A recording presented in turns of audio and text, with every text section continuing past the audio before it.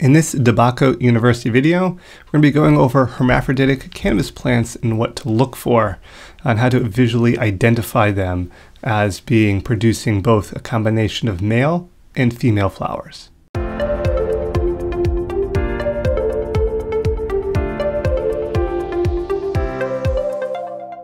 As we can see in the image here, we see some female structures, but we also can see some male structures on this same plant mixed within the same flowers.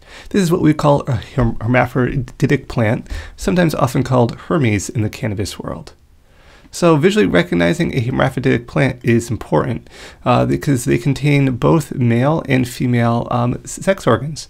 It's not very common, at least in general. Some strains have a greater odds of producing hermaphroditic plants, but also plants under stress may also increase the odds of producing this combination of male and female flowers.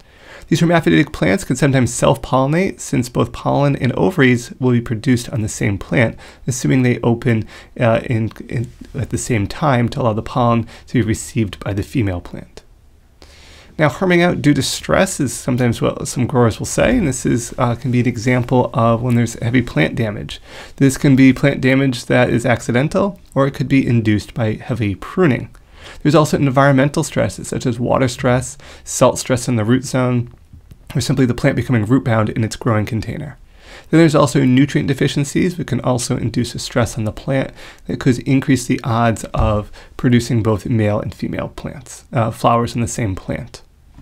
We want to monitor our plants, so when plants are exposed to known stresses, this should be an indicator for growers to do an extra scout for flower identification. Indoor stress examples, I said, making sure the temperature doesn't get too high, watching our light intensities. For outdoor applications, this would be physical damage to a plant. That could be grower induced, but it could also be wind damage. It could be physical damage due to wind breaking branches or something like that. Know the genetics of some strains that tend to have more hermaphroditic tendencies and should be removed once identified to avoid the chance of causing that pollination to occur. Lastly, what are you actually looking for? Well, you want to look at both the buds and pollen sacs of the same plant, sometimes within the same flower cluster. We can see that right here. We see a definite strong female plant identification, but we also see that pollen sac also developing here within that plant.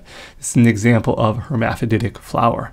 So hopefully this allows you to kind of get a developing an understanding of just what a hermaphroditic plant is and what to visually look for within your own plants.